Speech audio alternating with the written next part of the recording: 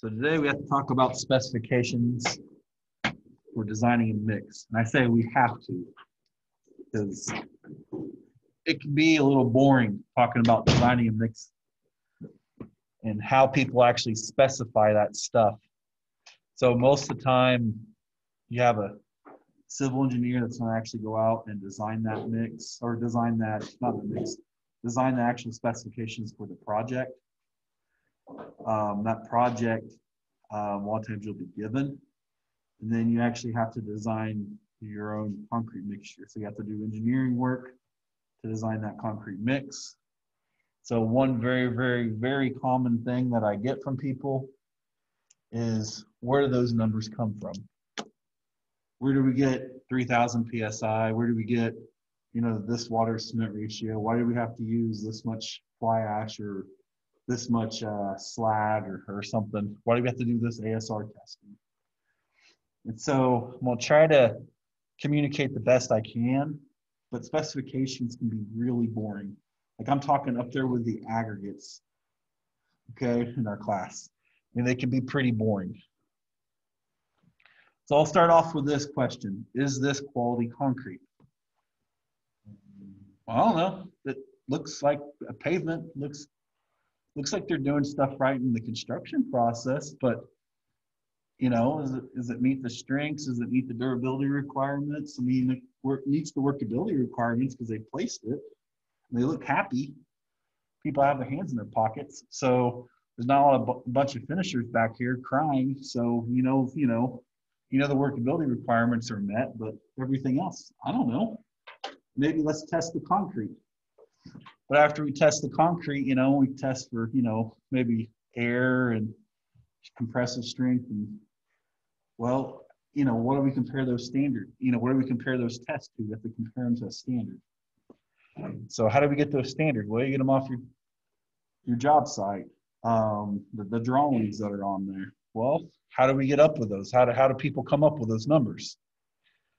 That's kind of the question that we're going to answer today. And I'll go through some examples and kind of talk about the process. The process is important to understand.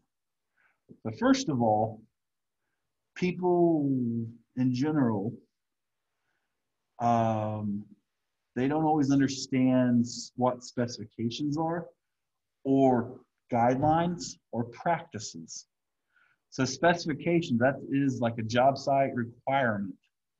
So for this project, this is what's required. That's called a specification. A guide is, a way to do something. So there may be some recommended guidelines, like, hey, we should, the engineer may say, hey, you should, I'd recommend you following these practices or these guidelines. It's a way of doing something. You're not required to do it, but there's a reason why they said, hey, I suggest you to follow these guidelines whenever, to build this concrete structure. Tolerance is how far out you can be by the spec. So you may have a target here. It's how far you can be either way, or, up or down. So there's always, things like as basic as rebar, putting reinforcement steel together, tying it. Well, how far can they actually move? Up and down, side to side. How far can they really be out? It's hard to put rebar, perfectly together, within a 32nd of an inch, right there. So, I mean, you're going to be a little bit out. How much is, too much? It's the same thing with specifications. You may have 3,000 PSI concrete. Well, do we meet 3,000 PSI concrete? How far do we what's kind of, where are we at? Um, same thing with air. Do you have to meet right there at 5% air, or do you have a plus or minus? Obviously, with strength, it is a minimum strength requirement. There's not a target and then, plus or minus. This is it. So you have to design over that and then have your window. With air, there's just a target. You just add enough air entrainment to hit whatever target you're looking for. Should also state, when people start putting out codes, a lot of times they do really dumb things where they will forget numbers, or they'll forget numbers, or forget words, they'll forget certain sentences. They do a lot of copying and pasting.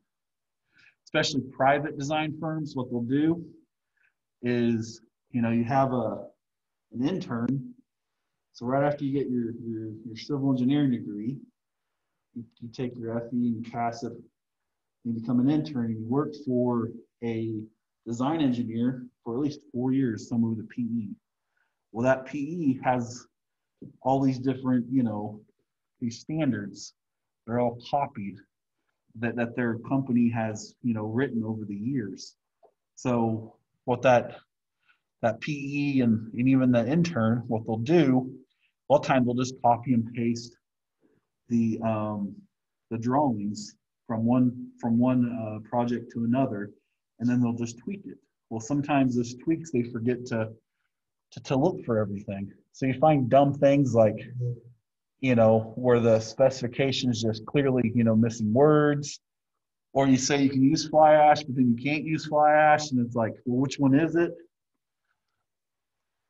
Or they may state, you need to follow this ACI, and it's like, well, that's not even a committee. There's no such thing as that committee.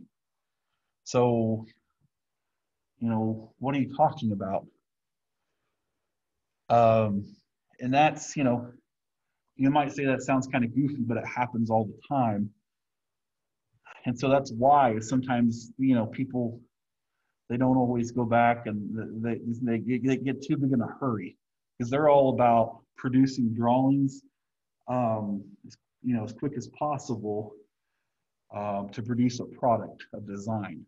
And so it's our job to take those drawings, and we're looking at them to figure out what they actually mean, figure out what those specifications are saying, see if there is a problem, a conflict of interest, things that aren't, always common.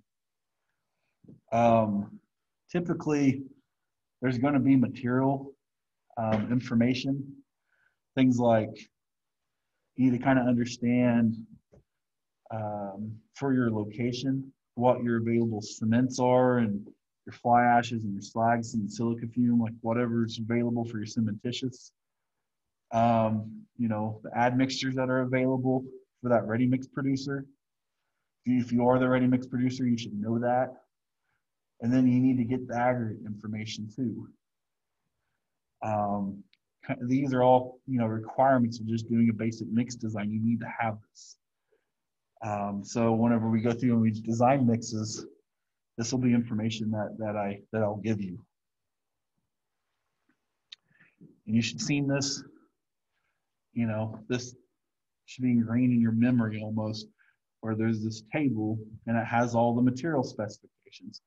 And we went through and we looked at some of these, C494, C33. Some of these you should see, and you should go, okay, yeah, I remember this, I remember that, yep. C150, Portland cement. So those are the materials, the material requirements. So this is all the different materials you can use to come up with your mix design, because it's a certain standard quality. And then when we talk about the actual concrete mixture design, there are different guidelines out there. Right now, concrete durability doesn't have a specification out, but there's these different guidelines. And, you know, depending on what you're doing, it's hot and cold weather concrete, there's some really good guidelines out there to make sure you don't mess up real bad.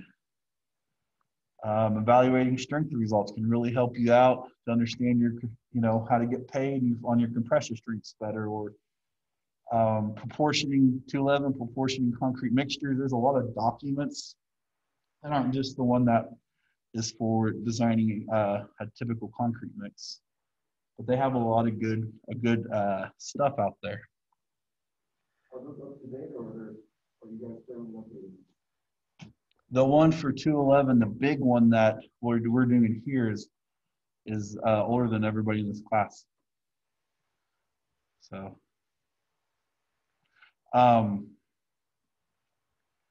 but they have like 15 other documents. So there's a lot of other documents that are really good. So these are just different committees. So different experts and will sit on these committees, and then we'll write up documents relating to these topics. We also have structural designs. So, you know, 117 is your tolerances for pretty much anything dealing with concrete materials. You also have the standard specifications for structural concrete.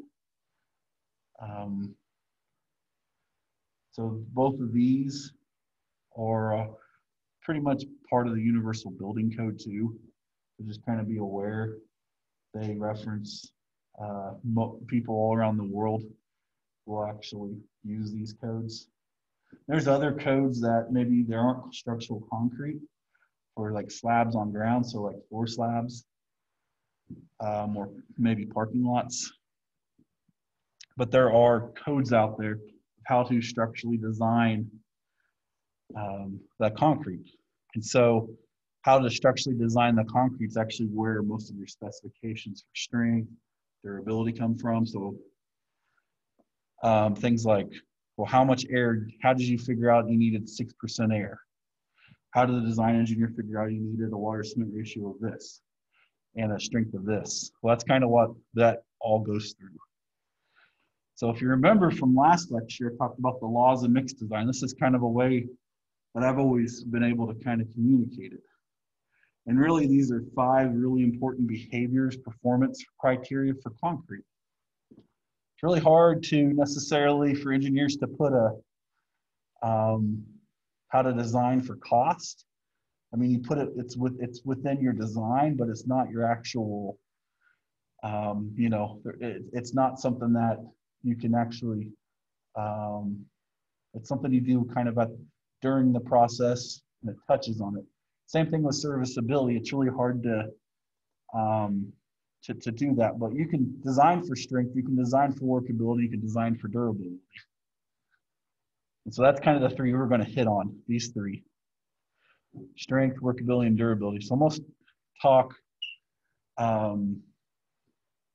so the design specifications for strength usually is going to be compressive strength. For pavement, you may also see flexural strength. Durability, you may have something like air content, water cement ratio, a secondary cementitious material replacement. So you may have 25 or 30% flash replacement. You may also have, like, you know, this needs to be ASR tested according to this, you know, 1260. You also may have a cement type requirement. So you may not just be able to use just general type 1 cement. You may have to use type 2 cement. And then workability is, you know, kind of one of those that, since the design engineer doesn't actually, you know, place the concrete, finish the concrete, it's hard for that person to really design for workability, but they try. They do try. They're not concrete finishers. They just, you know, it's not something they're strong at. But it's communicated through slump. So, you know, they may throw out some general numbers based on application. So, like I've talked about in the past, if you are for doing a slip form paver, You may have a 1-inch slump. For a bridge deck where you're actually pumping the concrete, you may need a 5-inch slump. For precast operation, where you want self-consolidating concrete, it may be, well above 10-inch slump, so you may actually use a slump flow instead and actually turn the cone over, fill it up inverted, pull it, and it's actually a spread. So there's a certain minimum spread that the concrete has to go, and then measure the diameter. We'll talk about that in a couple lectures from now when we do concrete testing. But there's a lot of different slump, kind of measure for slump. And like I said, engineers have huge difficulties with it. They're not, they haven't went out a lot of times, and they weren't finishers. They weren't people that, built a lot of this by hand. And they really don't know, how you may go out and you have your construction company, how you prefer to get things placed may be different than how you want your concrete construction company to place that exact same application. So there is some, variances on even contractor to contractor, how they want stuff done, especially when we get into like floor slabs. Is a kind of a big one. But this is kind of a range of flowability. So this is whenever you're at, you have a slump cone that's 12 inches. This is whenever you're out there at 12 inches, which is almost an imaginary number because your concrete has to be a certain thickness. So over there is 0. That's kind of, when we look at different workability applications, self-consolidating concrete, where it's just like liquid, all the way to RCC, so roller compacted concrete, impervious concrete, looks like just a bunch of rocks and looks really ugly when it's not being placed. Slip form paver is, where it actually starts to have slight flow to it. So they'll kind of put out with either a target or a range of slump values. Either one works. So it may be, 5 inches plus or minus an inch, or it could be 4 to 6 inches. And they may even say something like, depending on application. So if you're designing the mix and the person actually going to go out and place the concrete, you may ask them, hey, what are you going to place the concrete with? And that can kind of help out. So you may design the mix for the typical concrete mix, typical placement you think is going to happen if you're going to go and submit a job. And then you can come back and maybe they want it more flowable, so you can use a mid-range water reducer to get you the workability you want. So just kind of be aware.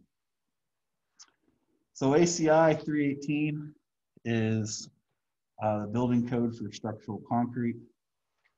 It's been there for years and years and years. It's what whenever you are a civil engineer and they're designing, they literally you have to buy your book. That's your textbook for the class. So you go through quite a bit of the actual design process. And your structures 2 class here, you actually talk like some of it's about steel design and some of it's about reinforced concrete design. So you get into the reinforced concrete design then.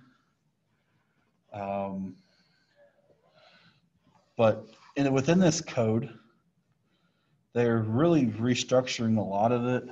But chapter 19 and 26, they kind of have most of the stuff that we care about when we're talking about concrete mixtures designs and the specifications that lead up to those. So also 301 has quite a bit of information too in different chapters, especially chapter, I think it's 4 or 5. And they're actually taking things from 318 and putting it in 301 because just because of to make it more universal for all the different concrete codes. So when we design compressive strength, so how do you get 3,000 PSI or 3,500 or 4,000 on a job? Well, there's different reasons how you get there. So in general, no concrete's supposed to be lower than 2,500 PSI, unless it's something like flowable fill or something like that. Concrete in general, you're going to see a standard of 3,000, just general. That's as low as you want to go for a minimum compressive strength requirement. And then you also have the durability design requirements on top of that. So you may, as you get higher in strengths, you're going to get more and more durable because your concrete's stronger and it can resist some of those issues better. You also have structural requirements. So when the design engineer goes in and figures out for these loads that they're putting on it, how well that this concrete's going to bend and where it's going to, shear in the moment. When they're looking at that and how much it's actually going to deflect that concrete, they're going to come up with a certain requirement. And it's very lengthy on how that's done, but they'll have a minimum compressive strength that they need just for structural purposes. Typically, it's going to be based on a 28-day number, so 3,000 PSI, compressive strength at 28 days. Probably at least 60% of all concrete is between 3,000 and 5,000 PSI. At 28 days is the specification. As you start getting into more and more about strength, highly suggest ACI 214 can really help out. So how we design for strength is you're going to take that minimum compressive strength that design engineer is going to say. So we may say 3,000 PSI. So that's a minimum. You're going to go in and you're going to design with a safety factor. So you're going to try to figure out, okay, so how much more do I need to be than that 3,000 PSI?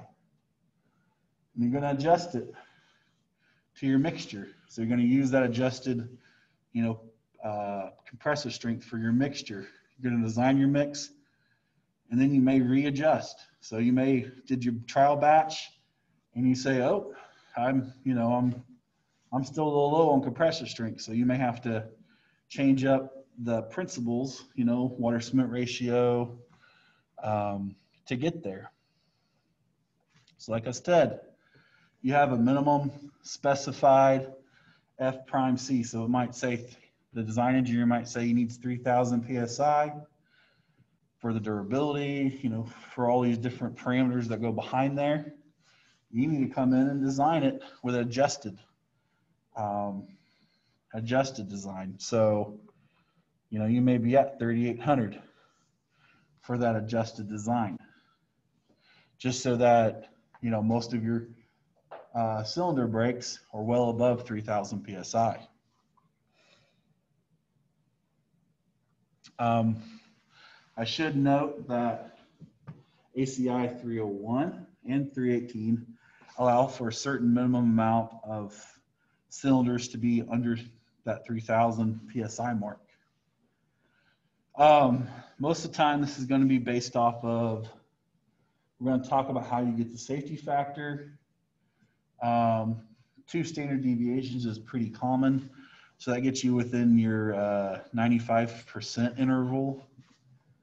But we're going to talk a little bit about how you get the standard deviation here in a minute. But it's almost impossible to never get a low break. Like I said, you could have 10,000 cylinders.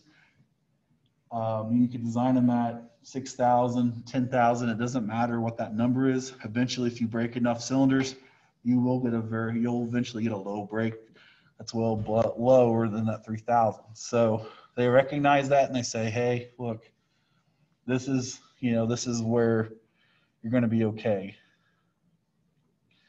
So like I said, if you're going to have required design strength. So what does that mean? So you have a minimum design strength, talked about here, minimum specified. Then you have your adjusted design. So really this is the adjusted design strength is what we're going to talk about. So if it's less than 5,000 PSI, then you have these two equations you have to run through to, in essence, get your minimum compressive strength value plus that safety factor. That's what this is all about. So if it's 3,000 PSI, it's 3,000 plus a safety factor. So it may be 500, it may be 800. And so what they do is they say you need to, we've done a lot of testing and we have found out that these equations work really good to give you those standard deviations. So if you have more than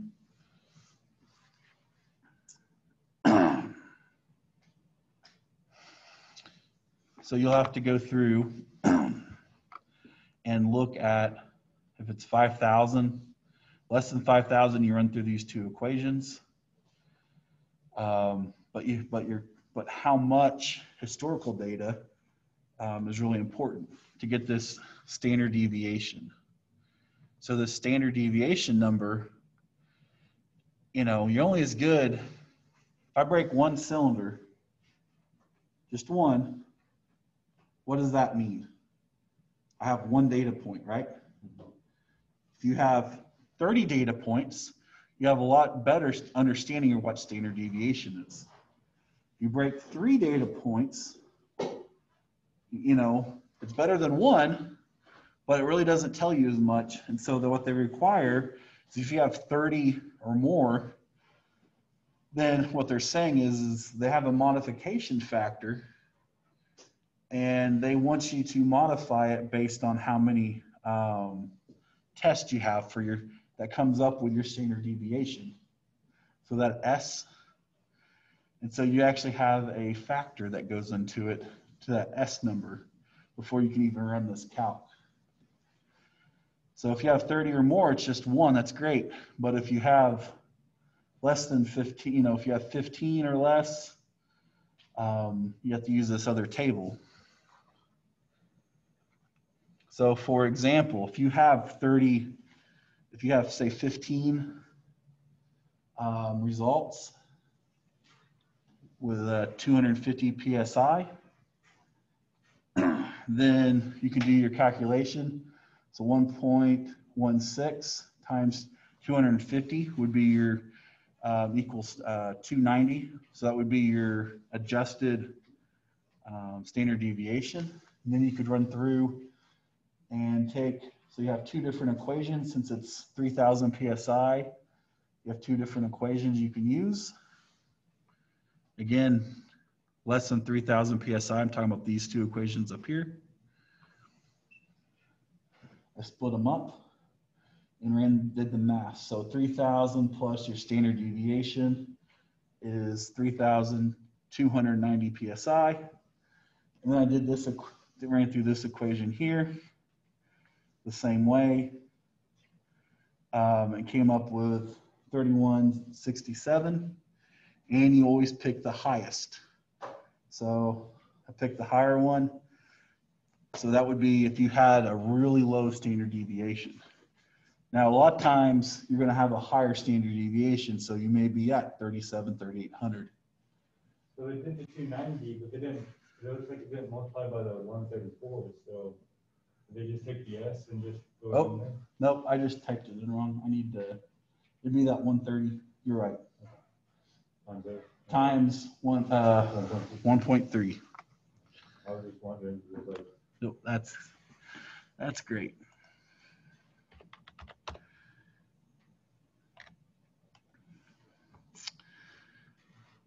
Which would be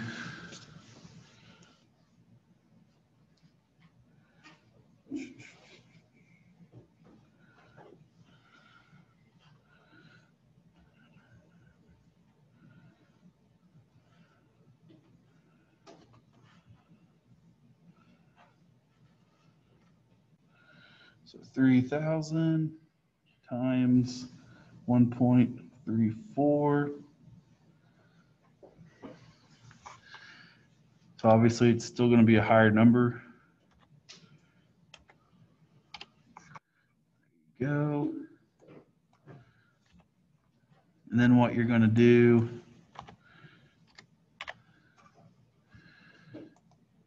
is you may go through here.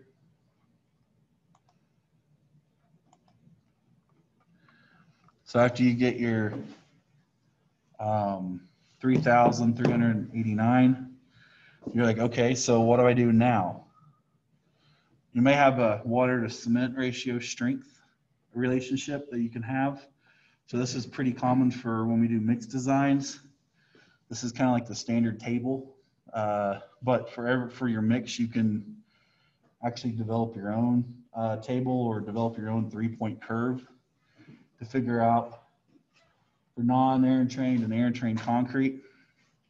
You can actually go through and interpolate to figure out what your water cement ratio is. So if it's, let's say it's non-air entrained, and it's you know that your number is going to be in the middle between these, so you can go through and interpolate how to actually calculate that. So if your number was 3,389, you go through and you know that you're going to be you may be at 0.60, but you'd have to go through and actually calculate that number. If you have no historical data whatsoever, so if when we talked about our S, we said, remember, use table 2. Well, this is table 2. So if you have no historical data whatsoever, you need to, you actually need to go in and use this table. So what they do, as opposed to saying 3,000 PSI plus a standard deviation, and that standard deviation is modified, when we looked at other test data, this one just throws in and goes, hey, you're at 3,000, you need to be at least 1,200 PSI above 3,000. So you may need to be at 4,200 PSI. You have no data. That's a really good number to be at, is what they recommend. You're over 5,000, then you actually have an equation. So 10%, you add 10% to your F prime C number, and then you add another 700 PSI. That's how they get there. So what I did is I actually did all that math and I put it in this table. So you can actually look for 3,000 PSI, you need to be 4,200. You need to be, say, 6,000. When you go through the 1.1 times 6,000 plus 700, that gives you that number. So that's just kind of what I did by hand in one of my books I'm writing. So it kind of helps you out quite a bit. I'll show you the actual real tables, some of these real tables that they have, and you go, oh my gosh. I'm like, yeah, they're, like I said, they were made, the book was published in 1990 for 211 mixed designs. So it's pretty rough, but it's the best that they have out. And I just mean in general. So how does this work when you have zero historical data? Like I showed you, it's 3,000 PSI. You're here. You just add 1,200 to that number, and you get there. So again, if you're trying to figure out your water cement ratio of your concrete to get your strength right on your mix, then you're going to interpolate between these numbers to figure out your water cement ratio. So since you're at 4,200, you're going to be, maybe at 0.55. So you might say, hold on a second, hold on. So why are we using water cement ratio? Why'd you bring that table up? Well, when you're designing a concrete mix, you want to figure out, you want to design it based off strength. So we talked about the the minimum, compressive strength, say 3,000 PSI. You may need to be, if you have no historical data, you may be at 4,200. Okay, well, you take that 4,200 number, and that's actually what you design your strengths with, so that you have a good safety factor, so you're well above that 3,000 mark. Water cement ratio is the #1 way to control your strength. So how much water do you have in your mix divided by how much cement and fly ash and slag and everything else, how much of that powder do you have in there? And that will affect your strength. So that's kind of what we're doing here. So let's switch gears. This showed you how people design for strength. You'll actually have to do some of that because the design engineer is only going to give you, say, 3,000 PSI, and you're going to have to figure out how much of a safety factor you're going to have to design your mix. So when we talk about designing for durability now, so how do you get 6% air? How do you know that your water cement ratio needs to be this? Because for strength issues, for 3,000 PSI, you don't have to be at a 0.40 water cement ratio, like I showed, here. We're not making 6,000 PSI. We don't have to be way up here at a really low water cement ratio. We're down here. And so, why did the design engineer do that? Well, that's what we're going to talk about. So for exposure, freestall durability, sulfates, chlorides, water. If we do ASR, they may just make you do testing for ASR and to make sure, for that test, you're below a certain number. But right now, how it's done, you got this gigantic, ugly table here. And they have exposure.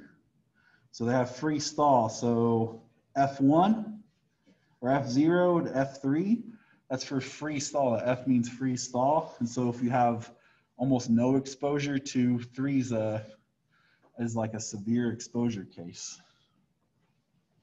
S is for sulfates. So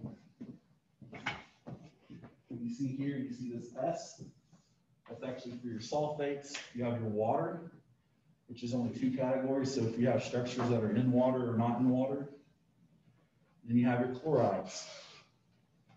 So depending on how much, people are going to salt their bridges up north, or, are you in seawater? You may, there's chlorides in seawater, so you have to design for that.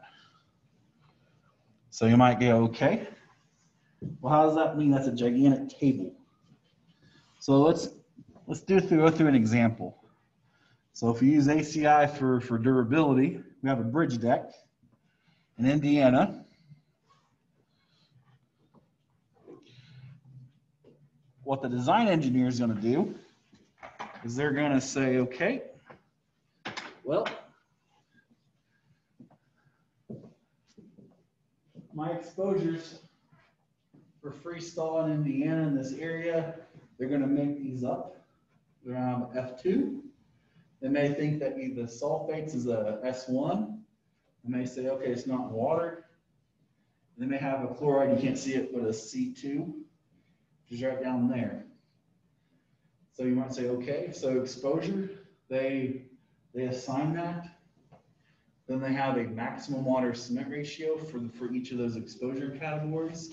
They also have a minimum compressive strength. F prime C is compressive strength. Then they also have for their cementitious material. So right here, it's how much, they don't just have maybe type 1 cement.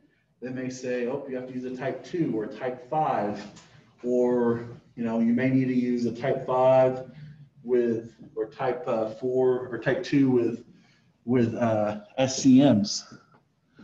So some of this is kind of put it here.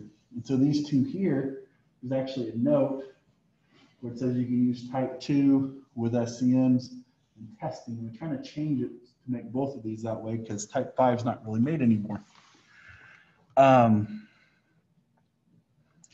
So you have this ugly table, and what they'll do is each of these different classes have a maximum water cement ratio that they have. So, and they have a minimum compressor strength. So you may come through, and then air too. So you may come through. Really, air is only for F2. But what I did was I took out those numbers that they picked, put them in a table. So that you saw the arrow of the F2, I just made this a very simple table. Combined everything together for this one example problem. So Indiana bridge deck, your F2 requirement, you have your requirement for your water cement, pressure strength in your air, sulfate, chlorides, and water. So you can go through and you can pick out the biggest. So this is the only air spec, but if it was, if there was more, then you pick out the biggest. You pick out the lowest water cement ratio, and you pick out the highest compressor strength. And that's what the design engineer comes up with. So whenever we go through our mixes and we say the mix design, has a 0.4 water cement ratio, they may have got it from this table. It may be because of that's how they did it. Okay.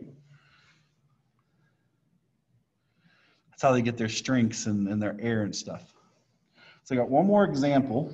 So ACI 318 is great for private sector work, but Dr. Cook, what about transportation work? So, I don't know how many times I've gotten a phone call from somebody call me up, they go, Dr. Cook, can you design me a mix, for this DOT? So in this case, Oklahoma DOT, I'm doing a slip form paving concrete mix. Can you help me out here? And I go, sure. So when I design stuff, I always say, well, what's your specs? Well, they said it was Oklahoma Department of Transportation. Every transportation has their own specs in their area, how they do business, the materials they know, the issues they have in their areas, how they make good concrete, how they make good asphalt, how they have good aggregate base is all in a construction manual for specifications. So every 10 years they come out with new ones. This is 2019, they just came out in January of 2020. A lot of your cities and your counties will use this too. And we can click on the link to go to it. But in essence, the standards, if I go out and I take out the tables that you actually need to design your mix for pavement. So pavement is a single A mix. We can read the descriptions if you really wanted to. But whenever you do, this is actually, I believe, pretty close to the table they have. They have a minimum cement content. They have an air target and range. And they have a slump, plus or minus. And so they also have a water cement ratio and a minimum compressor strength. This is another table they have. So you pull out those, and again, this is a large spec book. So, I'm pulling out quite a bit of information, but you have to find those tables in there. And you realize, okay, we're dealing with a Class A mix, 3,000 PSI compressor strength, 0.48 water cement ratio, cementitious of 564 pounds, got air content of 6, and a slump of 2. Now I'm probably going to design for a 1-inch slump or 1.5 inches. But just because it's going to be a slip form paver, so you want something that's stiff, you don't want something that's like a 3-inch slump. But that's kind of how they do it. So whenever we're in class, we come back and we do 211, and we go through this. This is that's how we kind of get some of those numbers. Does that make sense? You have questions? I know we're about out of time, but anybody have any questions? Okay, well, if you do, I'll be here for a little bit, so. Is the homework up for this week or? It will be soon. That's the good thing about having exams. You gotta break from everything. I know. I was like, man, my weekend was so light because I didn't have to work for any homework for this class.